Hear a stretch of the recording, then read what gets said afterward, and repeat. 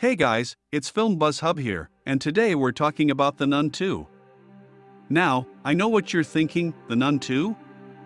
Really? But hear me out. I wasn't a huge fan of the first film, but I was actually pleasantly surprised by this sequel. In 1956, Father Moret and Jacques played out their everyday errands at a congregation in Tarascon, France. While researching an unsettling influence, Moret is razed out of sight, set ablaze, and consumed to death. Meanwhile, Jacques looks as he clutches the cleric's rosary. Following the occasions at Holy Person Cartha's cloister, Sister Irene presently serves in a religious community in Italy. Maurice works at a life experience school in France, where he has befriended a youthful Irish young lady named Sophie, as well as an educator and her mom, Kate. Irene has a dream of Maurice requesting that she save him, and the following day, she is requested by the cardinal to explore a series from passing across Europe. While Irene goes to Tarascon, Sister Deborah, a youthful fledgling, joins her without consent. During the train ride, Deborah communicates her trouble in tolerating supernatural occurrences, like the genuine presence of Christ in the Eucharist, while Irene makes sense of her authentic significance. At Tarascon, Irene has a dream where she follows Jacques into a backstreet, however winds up getting stifled by Valak, the evil presence who appears as a religious recluse. The following morning, Deborah lets Irene know that she had met with Jacques and he had given her dad Moret's rosary. Simultaneously, in the life experience school, Sophie is harassed by her colleagues and secured in the neglected house of prayer of the school where nobody is permitted to enter. The harassers advise her to take a gander at a window with a goat on the mosaic and guarantee that on the off chance that she turns away, Satan will seem to torment her. The sun radiates through the mosaic and makes the eye of the goat sparkle red. Irene and Deborah travel to Palais de Papes and meet with a bookkeeper who lets them know that the devil they are examining was a holy messenger dismissed by God and that the seal on the rosary is the family peak of Saint Lucy, who was martyred by an agnostic.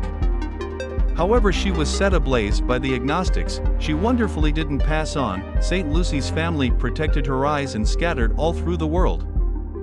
The bookkeeper proposes that the evil spirit is killing the relatives of Saint Lucy since it needs this artifact, the eyes, which were last known to be put away in a previous cloister, which is uncovered to be a live-in school in the current day. Irene and Deborah go to the school to track down Maurice, in trouble with Sophie and Kate.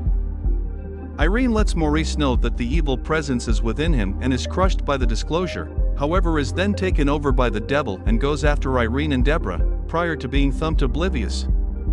Inside the church of the school, Sophie shows Irene, Deborah, and Kate the game her colleagues made her play, and Deborah utilizes a spotlight to make the eyes of the goat on the mosaic gleam red. The red light focuses on where the eyes of Saint Lucy are covered and Irene tracks down the artifact. Deborah and Kate are isolated from Irene and Sophie to safeguard the students from an evil spirit goat. Affected by the evil presence, Maurice escapes and goes after Irene, while Sophie gets the artifact and takes off. Maurice pursues Sophie and causes the Ringer Tower working to implode.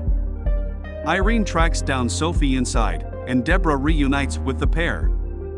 Deborah concedes that she has seen a marvel and has confidence. Irene utilizes the artifact against Maurice until he figures out how to hold it himself.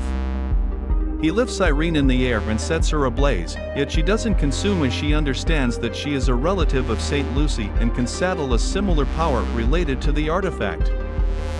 Irene and Deborah start to implore the expressions of foundation utilized in Christian festivals of the Eucharist, and barrels of wine present at the previous cloister become the blood of Christ.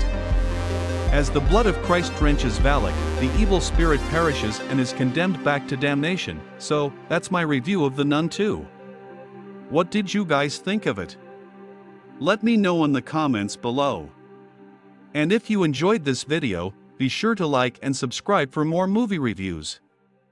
Thanks for watching.